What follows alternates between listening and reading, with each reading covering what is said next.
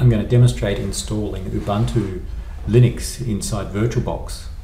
This assumes you've got VirtualBox already installed. I've got VirtualBox open here. We can see the VirtualBox manager. What I'll do is I'll download the Linux image and load it in VirtualBox and go through the Ubuntu installation procedure. The Linux image to get, there are different mirrors available to download. The one I'm going to use is the RNet mirror, which is probably the fastest within the Australian University network. I'll go to Ubuntu and we look for releases, and in this case I'm looking for a specific version, 16.04.3, and we're going to install the server version, not the desktop, so it's going to be command line only. So I scroll down looking for server version, and there's AMD 64 and i386. 64-bit operating systems are referred to as AMD 64, so that's what we want. Ubuntu 16.04.3 server edition AMD 64. We want the ISO image, like it's a CD image. 825 megabytes. We save that and it's downloading. It's taking a few minutes. I've already got this downloaded, so we can bypass those few minutes and immediately load it up. So what we need to do in VirtualBox is create a new machine and give it a name. I'm going to just call it Linux Demo, but you should give it a more meaningful name, maybe about the Ubuntu server version. And in fact, if we include Ubuntu in the name, you see that VirtualBox detects the most common version, Ubuntu 64-bit, type Linux. And next we need to choose the amount of memory we're going to allocate that Ubuntu Linux machine. It's defaulting to 1024 megabytes, a gigabyte. My computer has 8 gigabytes. This would be fine, but I'm actually going to drop it down to 512. I could possibly try 256 megabytes. Since we're just running a cut down server with no GUI, you'd probably get by with 256, but with 512 it should be fine. The problem with having larger is that if I want to run multiple machines at the same time, then I start to use up some of my 8 gigabytes of memory and things may slow down. So 512 is a good compromise. We need a disk for this virtual machine, so let's create a hard disk now and use the default VirtualBox disk image. And you can choose either dynamically or fixed size. Fixed size is generally faster to operate but takes some time and space up front. Because I'm going to use a small disk, we'll use fixed size. And I'll just keep the same name. I won't use the default location. I'm going to set it to, let's say, 2.5 gig. Okay, we could probably get down to 2 gig, not a problem. 2.5, we'll see later, we'll have some swap space automatically created, which will use up some of that. So that creates a disk image file in VirtualBox. It takes a few seconds, that 2.5 gigabyte file. And then we are set up. We have a new machine created. We haven't done anything with it yet. You note it's powered off. So we'll have a look at the settings before we do anything with it and boot a machine. If we right click on the virtual machine and choose settings, we can see some of the things we can change for this virtual machine. Most of the settings were unchanged, so we'll quickly go through some of them. The name, the type we set before, the folders and description are not needed. If we go to system, there's a few things of importance there. It refers to the amount of memory, so we can change that later. We've got half a gig RAM. We could increase that later. The boot order, some details about the chipset used or emulated by VirtualBox. The processor, we have a single processor allocated to this virtual machine. When you have a quad-core CPU, you essentially have 4 processors in your computer, and what you could do is you could allocate multiple of those to a particular virtual machine. In this case, because the server edition of Ubuntu is quite low on resource consumption, we don't need anything special here. Acceleration allows or VirtualBox to use some of the features of the chipset and the instruction set inside the Intel or AMD CPU in your host computer. And if you can enable the VTX or AMDV, then generally that will give you better performance. They're not necessary, but hardware virtualization will generally give much better performance than software virtualization. Enable them if you can. If you're using your own computer, you may have to change some BIOS settings to turn them on. We're going to use a command line operating system, so the video display is not of interest to us. It's allocated 16 megabytes. We could change it. It won't make any difference. The storage, it's referring to our hard disk we've created. We can add new disks. For example, we want to boot from the CD when we first start up. So we could do that later, but we could actually do it now. We can choose a disk to boot from. So I'll choose the virtual optical disk file and try and find my downloaded ISO image. Here it is. So the 840 megabyte file we downloaded before, that will act as the disk inside our CD drive. So when the machine boots first, it will boot from the disk. Most of the other settings we don't need to change. The audio we don't care about with command line. Serial ports, no. USB, the default ones. Shared folders, user interface. The one thing we should look at is the network settings. Firstly, note that VirtualBox allows you to emulate your guest machine having multiple network adapters. For example, imagine you've got 2 LAN cards in a PC or in a server. We can enable 2 adapters. By default, adapter 1 is enabled, the other adapters are disabled. VirtualBox allows you to connect from your guest machine to the host machine and out to the internet in different ways. By default, it's network address translation, but we're going to change that. And the manual for VirtualBox has a good description. So here's the help page on virtual networking. There's a good explanation of the different modes that are available, so it's worth reading through. This table gives an overview. We're currently using NAT as the default option. That allows quite easily my virtual machine to communicate out to the internet, say for web browsing or sending emails. It's a little bit more complicated if I want to allow someone on the internet to connect into a server on my virtual machine in this 4th column.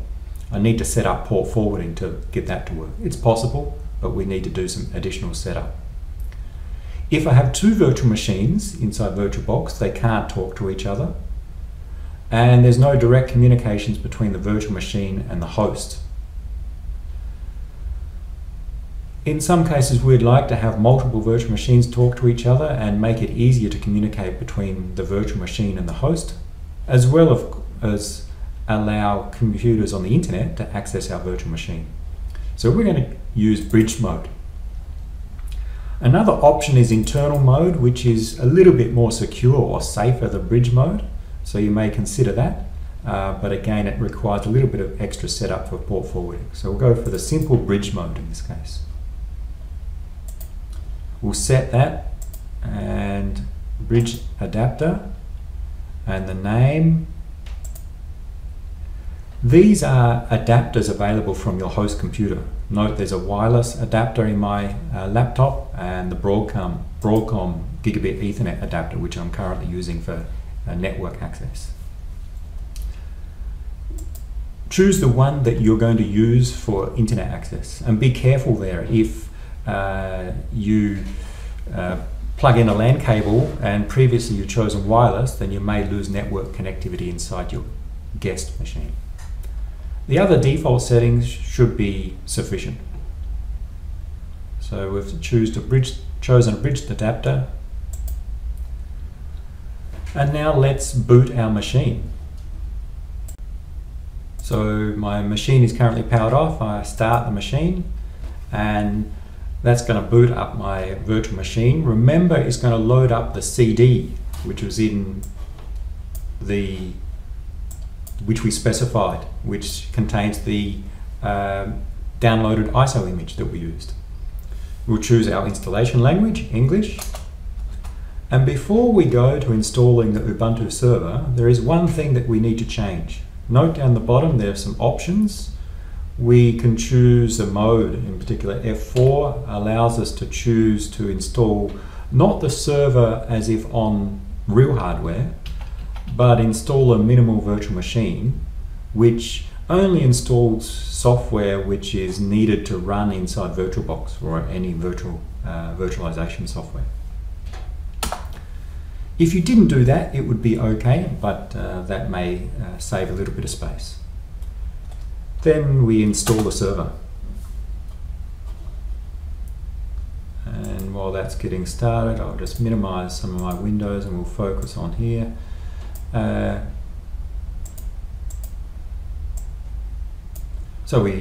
I'll go through some of these steps very quickly. I'll just choose the options. Some of them will stop and explain. So the language we choose, the country we're in, the keyboard, let's choose just English standard keyboard. Now it's going to detect some hardware which is presented by VirtualBox, and it's checking the CD-ROM there, and it should move on to the next step in a moment. Remembering that what we need to do is we'll need to choose some options of where to install Ubuntu, on which disk, and in this case we have a single disk, that 2.5 gigabyte disk that we started or we created when we created a new machine. So it's setting up the components which are important for the base operating system, and then the other steps that we'll need to do and take care in is choosing a username and password, the login. We need to choose some software or some different configurations, and also get networking working. So there it was detecting network hardware. Because we've chosen bridge mode, it should work correctly there and automatically get an IPv6 or an IPv4 address from my network, in this case the university network. So that proceeded okay. Here's my first option, choose a host name. Choose a name for our computer. It defaults to Ubuntu, but I'm just going to call mine for this demo. You can choose a more meaningful name. And now a username, and you can give your full name there. Sorry, that was the full name of the user. Now this is the username that you'll use for login. I'll leave mine as Stephen. You can choose another one. Choose a password, and note that when I type it shows stars. Here, if I want to show, which I normally wouldn't do, I'm using student. Now that's an insecure password. I've just chosen that for this demo. You should generally think about choosing stronger passwords for your servers. And type it in again. It's a weak password. Yes, I'm okay with this because I'm not going to use this machine. I'm going to, after I create it in the demo, I'm going to delete it again. There's no need to encrypt our home directory. We're going to use this as a server, so no. It gets the time, it tries to work out what time zone I'm in, and via the network, and hopefully it will choose that I'm in Australia and in Queensland, or the time zone pointing to Brisbane. Australia, Queensland, yes, this is correct. Now it's going to detect what disks, because soon I need to choose where to install Ubuntu. And this can be quite complicated, how to partition disks and setting up those partitions to store all your file system. There's different options. Guided, use the entire disk. Remembering I've got a 2.5 gigabyte disk, so wipe out anything on that disk and install on top of that Ubuntu. If you are installing Ubuntu on your laptop but not inside VirtualBox, you need to be careful here and make sure you don't overwrite Windows, for example. But here in VirtualBox we're safe, there's nothing else installed. There are other options like using logical volume management, LVM, and encryption, which we'll avoid at this stage. We may discuss them in a later topic. So I'm going to use the entire disk. It's detected that there's a 2.7 gigabyte. Be careful of the rounding there. Disk, yes, select the disk to partition, and it will automatically determine a partitioning. And it's going to say create 2 partitions on that disk, split it into 2 parts. One part is referred to as using the format ext4, and that's going to be the main hard drive, probably about 2 gigabytes. And then the swap space is for virtual memory.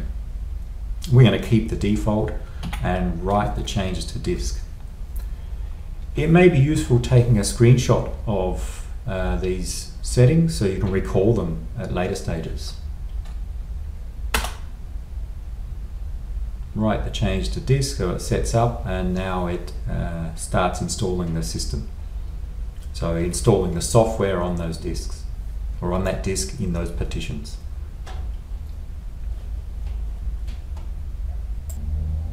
Okay, it's asked, do we want to use a proxy? Generally that will be no, we'll just continue. And now it's may download some additional files to install. So, and that may take probably the longest of all of these phases of installation.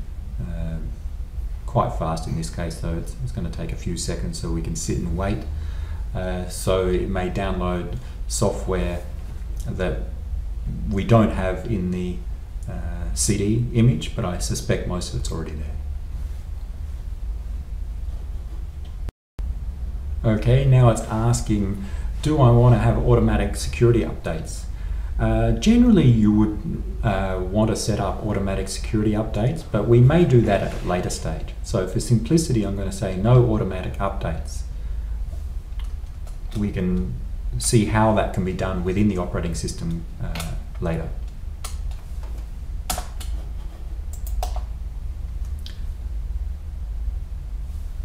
And now it's saying, do I want to install some additional software while I'm here? And again, we'll do that later. What I'll just do is choose the basic Ubuntu server and then continue. We'll show how to manually install things like the OpenSSH server, the LAMP server in a later stage. And it starts retrieving those files either from the included ISO or from the internet, and installing the packages. So it's installed those packages, and now I've got to the stage where it's installed Grub. And Grub is the bootloader. So the operation of your computer is that the BIOS, when you boot the computer, the BIOS runs first, and then that loads some special software which will then load the operating system. And that special software is a bootloader, and in Linux it's commonly we use the Grub bootloader. This is important when you install multiple operating systems on the one computer. But here we're using VirtualBox, and our one computer has just Ubuntu Linux on it, so we can choose the default option and yes, install on the master boot record. If you're installing direct on your laptop, you'd need to be careful there and think about the different options for installing Grub. And it's now finishing off the installation, so setting the clock, probably remove some software or files that are not necessary, do the final updates, and then we should be good to go. There we are, installation complete. It's time to boot your new system. So let's continue and give it a try.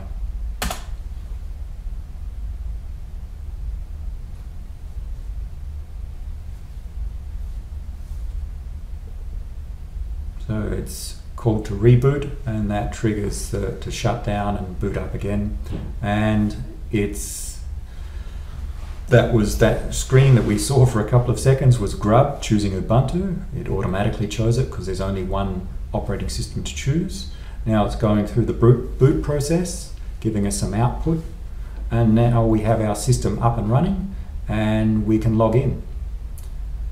It notes that we've got Ubuntu 16.04.3. The name of the machine is demo. It's asking us for a login username. Mine was Stephen. And my password, in my case student, you would have a secure one. Note that when you type your password, it's not shown, but it's being entered. And there I am, I'm logged in. Welcome to Ubuntu. The next thing we need to do is look at updating the system, setting it up, and learning how to use the command line.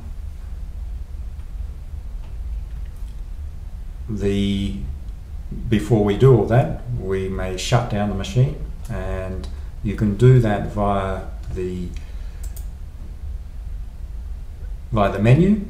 We can call a shutdown, like pressing the power button on your computer, but we should do a software or graceful shutdown inside the operating system, and our first command we'll introduce you to is the shutdown or power off. Sudo power off, ask for my password, and then it goes through the close down process and has powered off that machine. Our Ubuntu Linux server has been installed inside VirtualBox, set up and run. Let's explore a few options we have for managing our virtual machines within VirtualBox. So I have my Ubuntu Linux demo virtual machine, which is powered off. I actually have a couple of others, Kali Linux, which is powered off, uses 2 gig of RAM, and a Ubuntu desktop version, which is in a save state. Let's have a look at the states of difference between saved and powered off. So we start our machine and it will boot up. It takes a minute or so to boot up. Powered off means we've shut down the machine. Save means that it's like suspending your computer or your laptop. So when you restart it, you start off from where you left off. You don't have to boot up again. So let's see that in action. So it's booting up, and then we will log in eventually.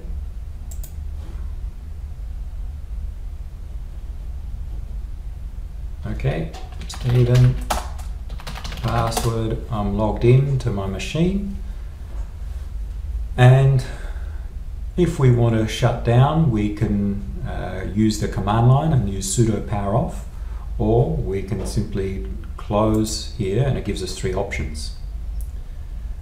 Power off machine is like pulling out the power cable. Now you may lose data in that case, so you generally don't want to do that. But if there's no other option, if the server has crashed, then maybe that's all you can do to shut it down. The preferred mode would be to send the shutdown signal, which tells the operating system it's going to shut down. It's like issuing a special command so that the operating system will gracefully shut down. That's the preferred mode. Whereas saving the machine state doesn't shut down, but saves the current state, so when we start it again, we start off with where we left off. So let's try that. Takes a bit of time to save, and it saves some extra information to disk, and now it's noted as saved. So if we start it again, we will not go through the full boot process. Instead, VirtualBox loads the state from disk, restores the virtual machine, takes a few seconds, and we're back to, sorry, we'll close that, we'll return back to that message. We're back to where we were logged in at the machine. So I recommend making use of saving the state rather than shutting down and rebooting all the time.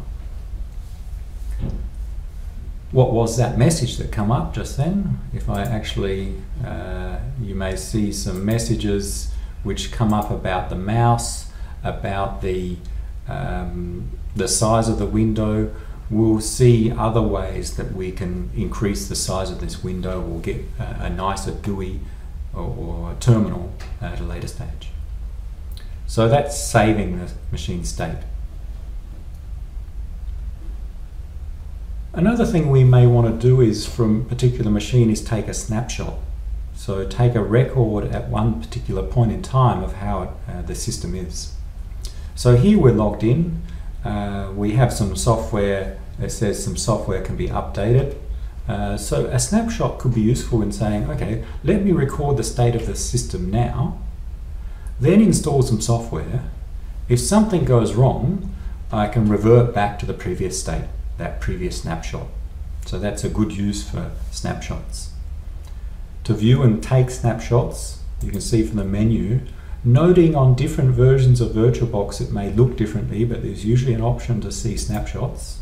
And currently there are none, it's just in the current state. If I right click and take a snapshot, I can choose it, I give it a name, initial login, and it takes a snapshot. Okay, and now I do some things inside my machine. I run a few commands. I look at the history, which shows me I've run a few commands. I've run ls, echo, hello, and history. Okay, and noting here we have our current state and our initial login. In the current state, I've run 3 commands. The initial login snapshot was before I ran those commands. So if I decide, well, I don't want to have those commands run, what I can do is I can shut down, I can power off the machine, essentially deleting the current state and restoring back to the initial login snapshot. Let's try that.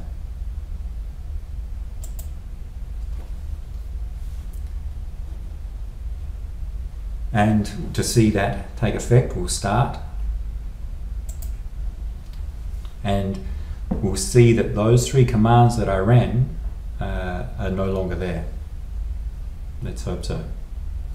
It's restoring the machine, and it restores it to the initial login state. We get a warning message here, and this is a message coming from the kernel upon boot. Maybe it's referring to the network adapter. This ENP0S3 is my Ethernet adapter. It's gone through some reset, possibly due to a network issue on my host computer. Are the commands there? What's my history of commands? That ls command and echo hello command are no longer there because we've reverted back to the initial login snapshot, losing the current state. So we can take snapshots, points in time, and you can take multiple for a particular machine. The other thing we may want to do is to copy the machine, and there's 2 approaches for doing it. So I'll just shut down and yeah, we'll revert. So we've got our machine here and I want to take a copy of it. So if you look inside the directory where your machines are stored, in my case they're in my user directory, and there's a folder called VirtualBox VMs. Inside there it's got folders for each of my 3 VMs. Ubuntu Linux demo, inside there is a VBox file, and the disk image, this 2.5 gigabyte image, some log files, and records of the snapshots. Noting that taking a snapshot each time requires saving of some information, and that's in this these 2 files here. One way to copy the virtual machine is simply copy this whole directory, and that's useful for backups or copying and moving to another computer. Copy this directory using normal mechanisms, and you can then open a copy of this virtual machine elsewhere, say on your home PC. But you generally don't want to copy the virtual machines if you want to run 2 on the same computer. That's called cloning. And VirtualBox has a way to do that. So we can copy the folders for backup purposes, but if you want to have a second machine based on the first one, we can clone. So inside VirtualBox, there's a clone option. And the new clone, call it -2. Note it has an option to reinitialize the MAC addresses for network cards. So there are hardware addresses, and if I don't choose this option, the second machine will have exactly the same values as the first machine. Although it's not true in practice, in theory MAC addresses should be unique across computers. And we may want to reinitialize them, get new values. A full clone or a link clone, a full clone essentially will copy everything. A link clone will just copy and keep track of the differences from the old one.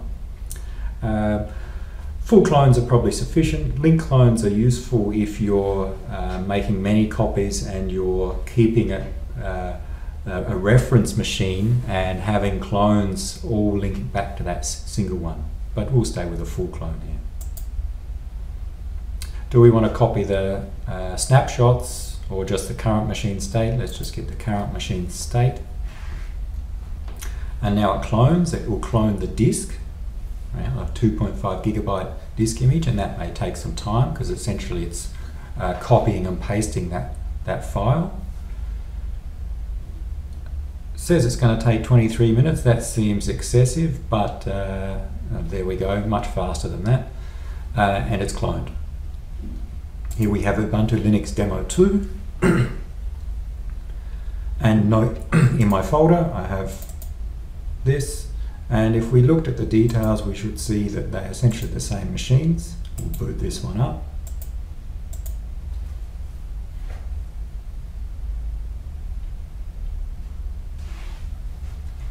And while that one's starting, we can start this other one as well, the original.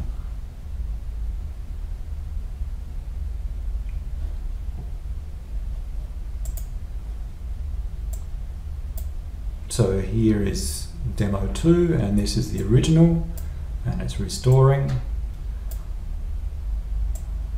We have two virtual machines now, two different ones, essentially having the same setup. So that's useful if you want to build a base system and then you want multiple servers, for example, multiple different servers which have based upon that original system. You can clone the original system as many times as you need. And we can run them in parallel. So that's some of the features, including saving machines, snapshots. For backups, you can simply copy the folder, and for duplicating machines, we can clone them.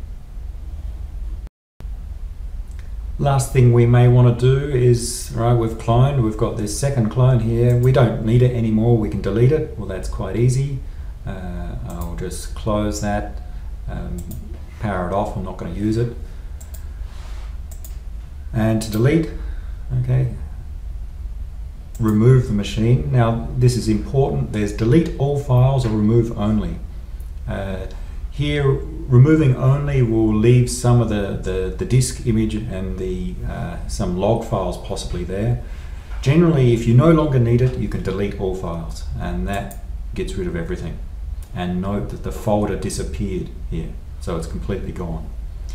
If you don't delete all files and then you recreate one with the same name, there could be conflicts, so be careful. There are other tools available inside VirtualBox which you can explore, but that gives us some basic tools to manage our machines. We've got our Ubuntu Linux server running in VirtualBox. And so far we've been using the VirtualBox user interface to log in and issue commands. I'm going to show how to use another client software to log into our server, and we're going to use PuTTY. We're going to use PuTTY as a secure shell client, and there's other secure shell clients. And for that to work, we need a secure shell server running on our demo Linux server. So first we'll install that. And the full command to install, I know the name of the server. I want to install the package called OpenSSH-server, a common secure shell server on my Linux machine. We use the Ubuntu Package Manager apt to install that, and we need administrator privileges to do that. So we proceed this command with sudo, and we prompt it for our password, we type it in, and then it goes away and checks which software packages are needed and asks me, do I want to continue? Yes, I do. Now it downloads those software packages and installs them. This is setting up a server on my Linux machine that allows clients to securely log in to my Linux machine. So it's up and running, and now I'm going to use PuTTY to act as the client. And it assumes you've got it installed. It's a free download. It brings up a window which asks me what's the host name or IP address that I want to connect to. And I can get that one way is using ifconfig on my server. What's the host name or IP address of my server? We see it's what the inet address is 138.77.176.57. So we'll type that in. The port number of 22 is the default value which is used for the secure shell protocol, and we keep that. And the other settings should work as default, so we'll try and log in. Let's just bring up Windows here, we'll bring them across. First it gives me this security warning saying, the client's saying, I don't really know if I can trust this server. Something about the keys fingerprint. What we really should do is check that this indeed is the fingerprint of the server, in case someone is performing some man-in-the-middle attack. Well, I'm pretty sure they're not, because the client is on my computer. The server is on my computer, but just inside VirtualBox, so I trust it. So I'm going to say, yes, I trust it now, I'm going to trust it in the future. And that brings up our PuTTY login interface. You can see very similar to the VirtualBox interface, a black terminal asks us to log in and enter the password. And now I'm logged into the same Linux machine but using the PuTTY Secure Shell client. And I can run commands just as I could via the VirtualBox interface. So not much difference at this stage, except now we can do it from other locations if needed. We can do that across a network, not just locally on our computer. And even if we don't do that, we'll find that PuTTY is much more configurable in terms of the user interface. We can change settings to make it look nicer. So I'll show how to do that with a few examples. If we right click on the top menu bar, then we see some settings specific to PuTTY. I'm going to change some of them. And it brings up a window where we can specify some settings. So, for example, we can change the appearance. I can change the font size and the font style, Consolis. Let's make it 16 so it's a bit bigger. When we select for copy and paste, there are different modes in which we can do selection. And a common mode in Linux and in terminals is that, and referred as the Xterm mode here, is that I select with my left button and use middle button to paste. I'll show that in a moment. So I'm just going to change, because by default PuTTY doesn't use this Xterm or Linux approach. It uses a compromise between Windows and Linux. I prefer this one because it's natural to Linux. You can change other things like color schemes, although it's not so easy. You need to change individual characteristics. You can save settings to the default settings and change what's logged and a few other options that we may use. Let's try that. And quite simply, it's made my font slightly bigger so it's a bit easier to see. So that's much more powerful than what VirtualBox offers, which is simply fixed size font and fixed colors. Regarding copy and paste, if I type echo and I select that with my left mouse, to paste, I simply middle click now. So you don't need to use the keyboard to copy and paste. You don't need to right click and bring up a menu. Just select, automatically copies, middle click pastes. And you can change settings and save sessions so that you can have different settings depending upon the system you log into. So explore the PuTTY settings and create the configuration that best suits your needs.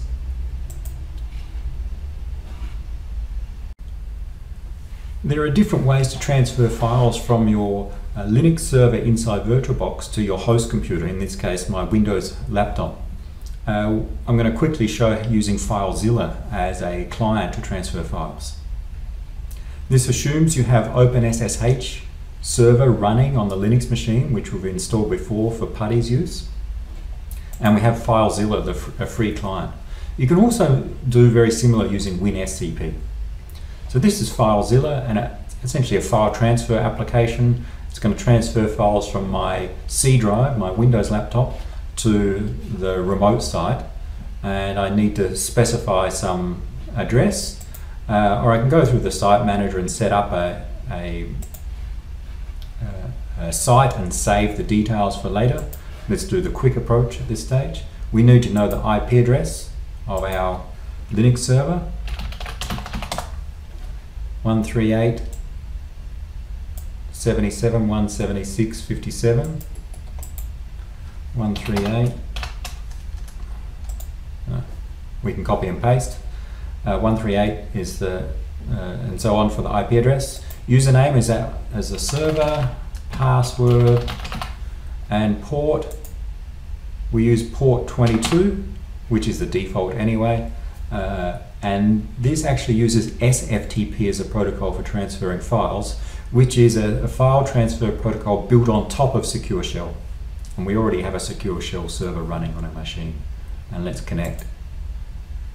It does a connection. We see some status messages at the top. It's successful. And it's listing the files here on the right hand side in my Linux machine. We note there's some hidden files starting with a dot here, which we don't normally see. But if I go back to my machine and I create a file using nano, for example, we won't use nano, it's not installed yet. We'll simply echo an example into a file.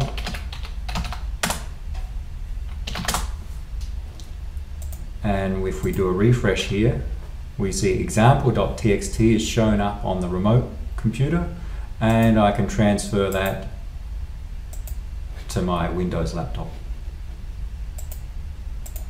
And here's example.txt on my Windows laptop. Okay, so you can transfer files back and forth using FileZilla. WinSCP provides a different user interface, but essentially allows you to do the same thing. Choose the one that best suits your needs there. We have our Linux server running in VirtualBox, and I'm going to log in PuTTY and my username and password. And I want to look at some information about my hardware and possibly my operating system. That information is stored in many different places in our system. We're going to use a few applications to get easy access to that information. But first, if we change into the root directory, we see there are a number of subdirectories. Some of them that contain information about hardware is within the /dev directory, devices.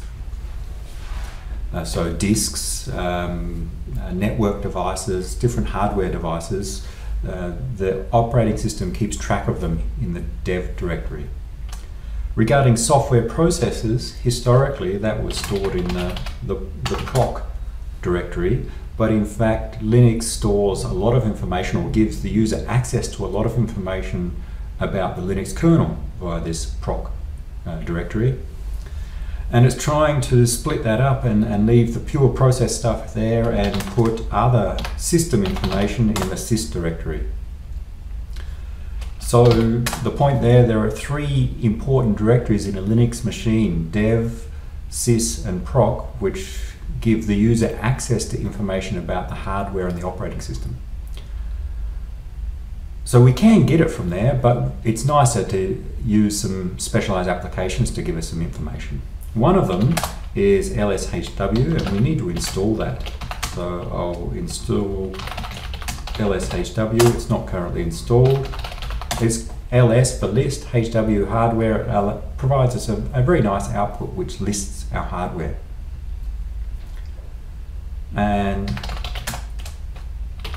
If I run lshw, it shows me a long output of the hardware it detects, and I'll scroll up and we'll go through quickly some of those things, noting that this Linux machine is running inside VirtualBox, so there's no actual hardware, there's virtual hardware, although some of it from my laptop is passed through.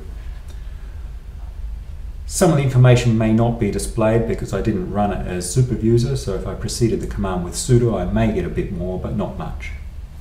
So it's showing that I have some memory, in this case about 500 megabytes. I set up with 512 megabytes for RAM. The CPU, this is showing actually my laptop CPU, the Intel i5, and some capabilities or features of the CPU. And then other hardware like the PCI bridge and PCI devices, most of them will be virtualized, provided by VirtualBox.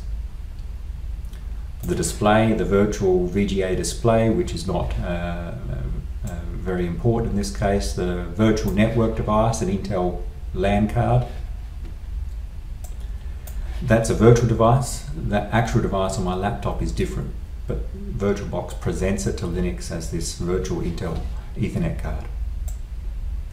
And a number of other devices like audio, USB bridges, storage devices, the SATA controller and disk drives. And down the bottom the CD-ROM. So LSHW is one way to see some information about our hardware. Similar commands which show details about PCI and USB devices, there's LSPCI, which gives a list of PCI devices, and LSUSB, similar for USB devices, which is not much in this case. When Linux is running on real computers, on real hardware, this can be quite useful because you can identify the different devices, PCI, USB and other, using LSHW, LSPCI and LSUSB. As with many commands, in Linux there are many options. One of them, if you want more information, you want a verbose output, add the -v option, and it gives details about those USB devices in this case. Many details of the USB devices. Similar with LSPCI. It gives details of all those PCI devices. So that's a little bit about the hardware. What about disks? Different ways to see disk space and the partitions and the structure of the file system. One is using DF. DF presents some summary information about in this case, the mounted partitions. And it's a little bit complicated because there are some temporary file systems that Linux sets up, but the main one here is the root directory, which is referring to the SDA1, which is a disk device. That's my main disk, and the output is a little bit easier if we show it in human-friendly form, the -H option, and it shows my disk space here has a total size of 2 gig, and I've used 1.1 gig. So that's a very useful information. The other temporary file system, the one we note here, this 245 meg, this is related to the swap drive, which is used for virtual memory. So if you recall, I set up my disk with 2.5 gig. Linux, when it installed, it allocated about 500 meg for virtual memory, swap space, and about 2 gig for the actual storage of files.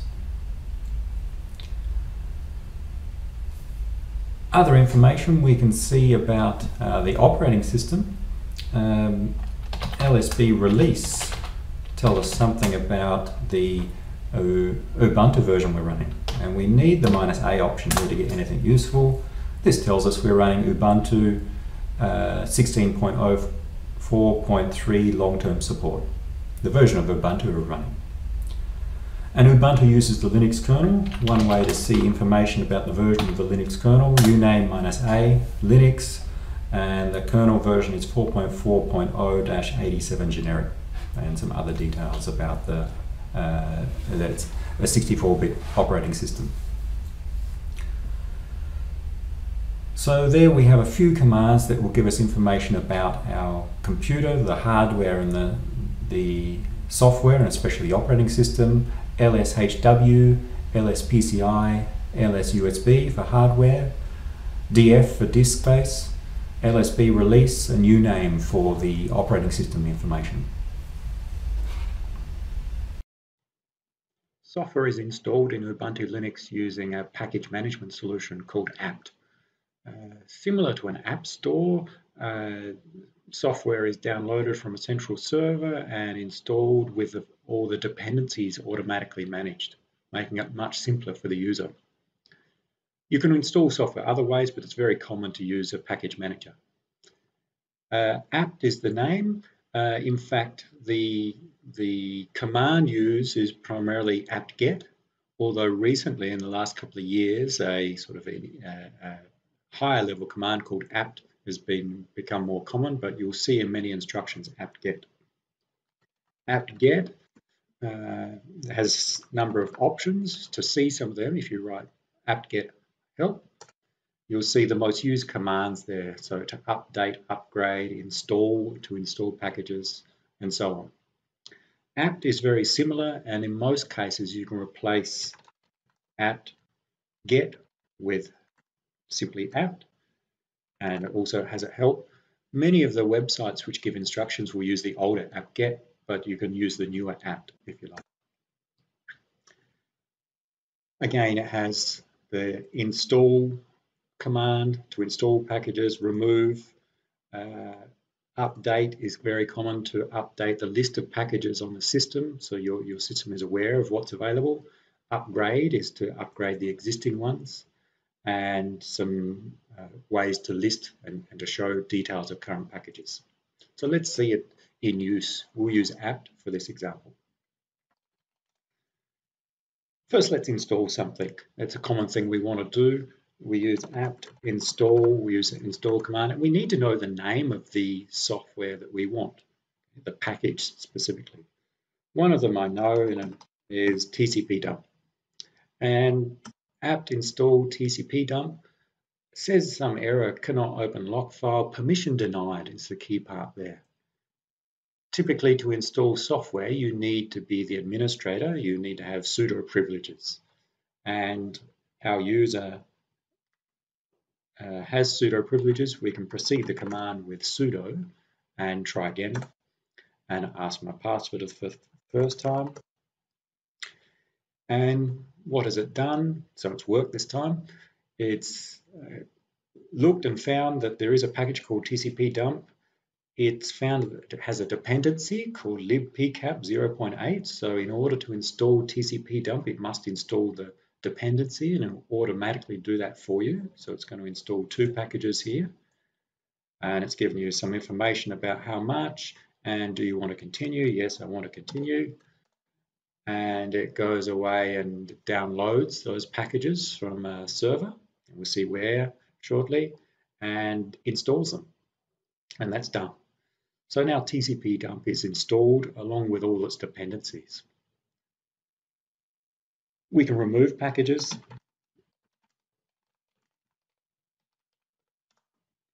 Simply using the remove command, but note the following package was also automatically installed, libpcap. It's only going to remove TCP dump. Let's say no to that, and let's try the other command, auto remove. Here it recognizes that TCP dump installed a dependency, libpcap. So with auto remove, it's going to remove TCP dump and the dependency, and it does a check to make sure that dependency is not used by other software. So yes, we'll remove TCP dump. So we can install, remove, and auto remove. Another thing we do regarding the existing software in the system is that we'll often want to update it. New versions become available, and really there's 2 steps that you should do to do that. First, you update the list of packages on your system using the update command, and that downloads from the server the list of packages so that it's got an up-to-date view and it knows of all the latest versions. And now we can upgrade with the upgrade command. And note it's recognized this whole list of packages that can be upgraded and will be upgraded if we choose yes to continue. And that's going to use up another 165 meg of disk space. So this is a common step to update your package list and then upgrade if you want to keep your software up to date. And just to save time, I'll say no, not to install them. Otherwise, it would have gone through the process of installing all of those packages and getting all the dependencies. It's good practice to do the update followed by the upgrade on a regular basis, but be aware that doing upgrades of software needs some thought whether it's necessary to do the upgrade and whether it's going to have an impact on other services. Going back to the help, we can list and search and show to find information about packages. For example, show information about packages we know about, TCP dump, and it shows something about that package. And if I scroll up, the package, the particular version, so the details about the maintainers, the installed size, the dependencies. Okay, so it requires these packages to work. They may be already installed, so it will check that for you, and some description of the package. So if you want to see more details of package, you can use show. You can list packages.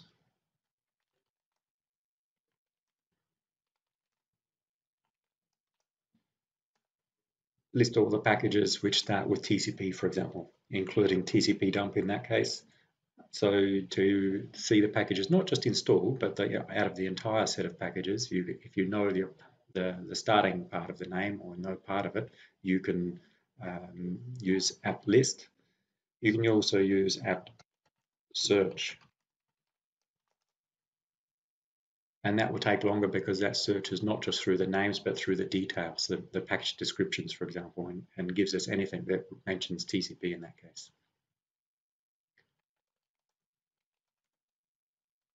The apt is used for installing software, managing software packages. You may see instructions using apt-get, and almost in most cases you'll use that it's identical. You can replace apt-get with simply apt, and vice versa. So where do all these software packages come from? There's a server that your system is pointed to, and it will download from there. So we can see some of those details. There's a configuration file. If we use less to view the file, it's a text file, and I'll use the option line numbers, so it's just a little bit easier to refer. And the file is in the etc directory, apt, and sources.list is the name of the file. And this points to the server where you'll download the package information and the actual packages. So showing the line numbers along the left, noting that everything that starts with a hash character is a comment. So some of those things are commented out, but line 9 contains some information saying that the server, giving the address, au.archive.ubuntu.com/Ubuntu is the location where the packages would be downloaded from. And it refers to the version of Ubuntu you're using. And there's different repositories. Ubuntu has 4 different groupings of all the packages, and this one's saying you can get the main and restricted packages from this website. There may be some other options. For example, if you want to get updates to this version, some may see lines like deb source if you want to be able to download the source code of those packages as well. So this server, what is it? What does it contain? Let's have a look. And in our web browser, go to Firefox and type in the address. au dot.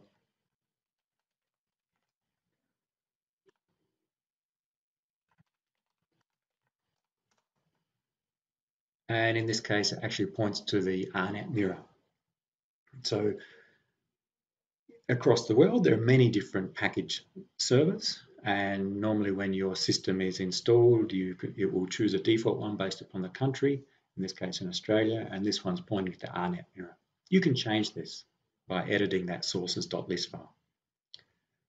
Inside here, under the archives directory, is all the package information, and in particular under pool is where you'll find the actual packages. And the 4 categories of packages are main, multiverse, restricted, and universe, and they're described by Ubuntu. The main are the main ones which Canonical support. Canonical is the company that provides Ubuntu. Restricted, if we saw in our sources.list, main and restricted were listed. Restricted contains packages, again, usually Canonical check, but they're proprietary. They may not be source code, but usually needed for drivers like Wi-Fi, possibly some codecs and so on. Universe is community maintained software which is not supported by Canonical, but may contain other software that's useful. And multiverse may be additional software which may be questionable in terms of copyright or legal issues in different jurisdictions. If you go into here, you can see that they essentially have all the packages grouped by letter, and when you run apt install, it will download the particular version from here. This one has no GCC. We'd need to find one with the latest version, and we should find, let's say, gconf editor.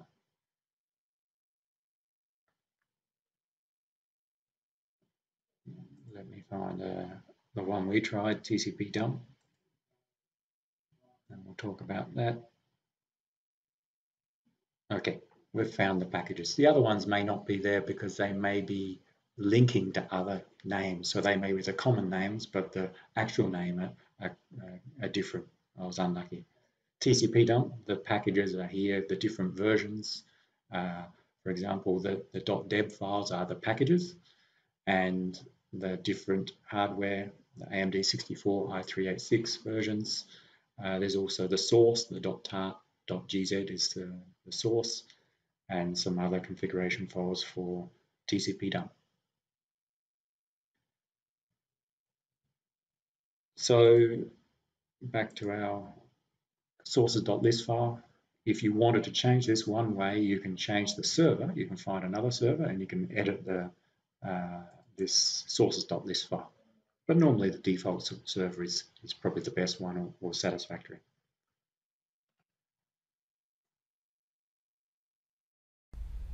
Let's have a very quick demonstration of Nano, the text editor. Nano is not by default installed on our server, so we need to install it first. And it's quite simple, there's no dependencies, so we'll go down and download that Nano package from the server and then install, and then we can use this text editor.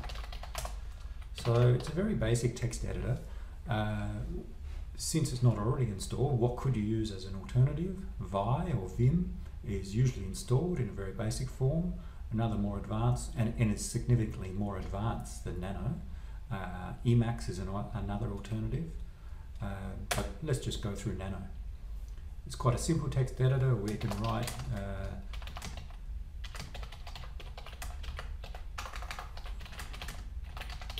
we can edit, as in if you use Windows, say Notepad. Right, so a couple of the options. Down the bottom is the menu. Okay, remember we have no mouse, so the menu is, or at least key menu items are listed down the bottom, where the hat character, which in my keyboard is Shift-6, is this character, represents the control key. So Control G gets help. Control G gets help. and then you can read through the hat or the character, and you can read through and see all the different options, not just listed in the menu, but many other features that Nano provides. And to get out of the help, Control X, so we're down the bottom, exit, Control X, and we're back to our text editor mode. Just a couple of options to copy and paste, or to cut and paste really. Control K to cut, cuts the entire line. Control U to uncut, and we can keep essentially pasting, and that's per line. Okay? There are some other options, but that's a quick way to copy and paste or cut and paste. Control K, Control U. To move your cursor to the end of the line, Control E to the end of the line, and back to the start, Control A. Of course, we can move up and down with our keypad, but Control E to the end, Control A to the start of the line. And Control E, Control A are also available in other software, including Bash on the terminal when you enter your commands. Right, we want to save a file, so we actually write it to disk. So Control O in the menu writes the file to disk. So Control O will save. It will ask you the file name to write. That is, what name do we want to give the file?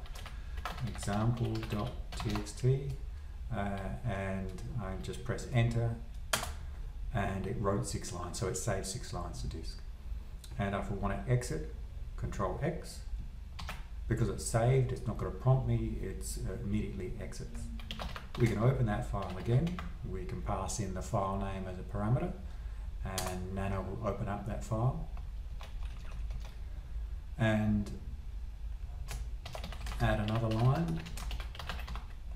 And if we exit without saving, Control X, it asks us, do you want to save the modified buffer, meaning that the file has been modified since the last time you saved it. If you say yes, we'll save it. If no, then you'll lose those changes. So we'll say Y for yes, and now it asks you, well, what do you want to name the file? And we don't want to change the name, we want to overwrite, so simply press enter, because it's already example.txt, and now we exit.